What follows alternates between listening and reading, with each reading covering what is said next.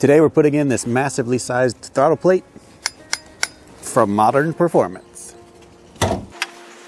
It's cold and windy and miserable out here today. We're going to take this pipe, take this hose clamp off, all the sensor connections, throttle cables, sensor connection, and then we have to take the aluminum manifold off.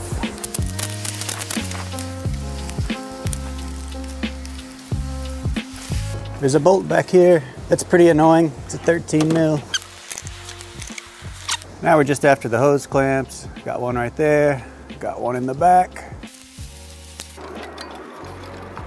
Now you can just kind of pick it up and wiggle it out of there. Take some rags, towels, whatever, shove them in your intake. And we're done under the hood for a little bit, so I'm gonna go ahead and close it. All right, we're back inside. It's a lot warmer in here than it was outside. So I'll put these two relatively side by side so you can kind of tell the size that we're getting at here. With a turbo engine, the name of the game is squeezing as much air into the combustion chamber as possible. So you have a big turbo, you have an intercooler, and then it shoves the air right in through the throttle plate. Well, if your throttle plate is small, it restricts the amount of volume that you can get into the combustion chamber. What this new throttle plate is going to do is allow more air to enter the intake at any given time. Plus, it's supposed to help out with throttle response. This is really well made from Modern Performance. Nice billet piece of aluminum. So the first thing we're going to do is we're going to take this bracket off here, housing the throttle cable mount. Keep track of those bolts. Then we're going to take off these main 10 mils here. And there you go. Remove this old gasket. The new one came with the gasket. I'm going to clean up any of this RTV that's still around. So there we have the throttle plates, and you can definitely tell which one is going to flow more volume.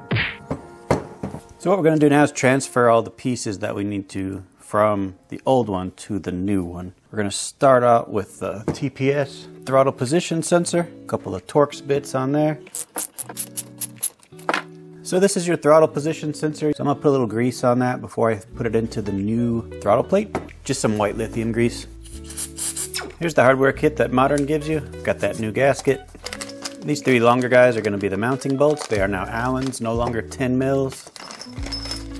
And it's a really good thing they give you this if you consider how much larger that guy is. As far as the engine's concerned, it's not going to know a difference between the intake manifold and the charge air pipe. But look at how much thicker that billet aluminum piece is. It's insane. And it also comes with sensor bolts, which is very much appreciated.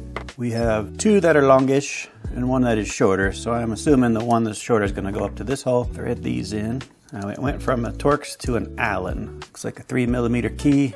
There you go. TPS installed. Now we'll move to the idle control valve. There is a little seam between the mounting, so I'm just going to give it a little pry. Pop that O-ring out of there. And there we go. Again, I'm going to put some lithium grease on those O-rings. So there's only one mounting hole for this. Just going to put it right down in there. Make sure it snaps into place. Line the holes up for our Allen. Same size, 3 mil. Let me put the bracket on for the throttle cables before I destroy this gasket. I've been very impressed with Modern Performance and their parts. These guys seem to have a definite passion in what they're doing, and I think it's great to support them. One of the things I like the most is that little touch on the throttle plate, and it looks fantastic. All right, we've got the throttle plate built up. It's ready to rock and roll. The little gasket is going to go on it just like this, and the opening is perfectly cut to the inner diameter. What we have to do to get maximum efficiency is we're going to need to port it, which is a job I understand not for the faint of heart. So that is the intake with the new gasket on. Notice how we have these edges here that stick up into the path of airflow. So what we need to do is knock those down and make this all one continuous path, one smooth path for the air to flow through. What we're going to do, and there's many different ways to do this, but I'm going to take a Sharpie, going to make sure my gasket is lined up just right, and then I'm going to come up through here and I'm going to paint the inside of the gasket with the Sharpie. Then we need to take a grinder and grind all that excess material away. So this is where the term port and polish comes into play. I'm not going to be concerning myself so much with the polish aspect, but certainly the port so that we have smooth flowing air down into the intake. You can buy bit sets like this at Harbor Freight. And this is exactly what you do not want to buy. These little grinding bits kept on getting packed up with aluminum. I tried different sizes, got this cylinder, I have a cone, and they all did the exact same thing. They took little material away and just got packed up with aluminum. So I ended up getting these sanding drums. You can find these things all over the place, and they did a much better job. They took off loads of material. They did get packed up with aluminum from time to time. Just make sure you have a couple extras. So this is probably gonna end up happening to you quite a bit. Have a lot of these ready. I'm just starting with the biggest one and working my way down.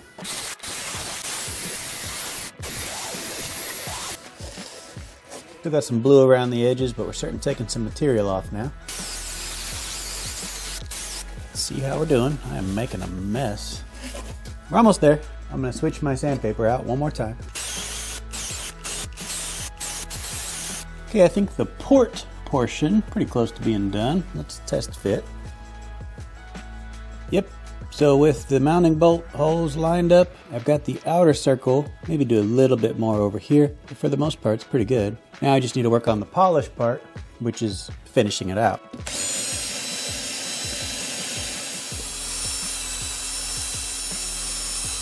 Now it's nice and smooth right there. Boy, that looks great. A little bit of rough towards the back end, but right up where the plate's gonna mount up is super smooth now. Now we have to blow it out.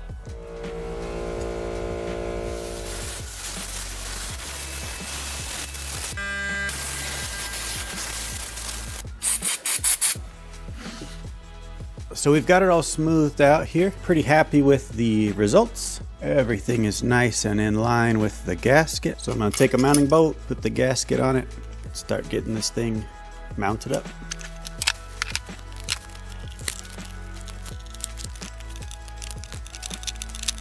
And there we go. New throttle plate installed. All right, let's go throw it on. I can't put my finger on it, but something's different.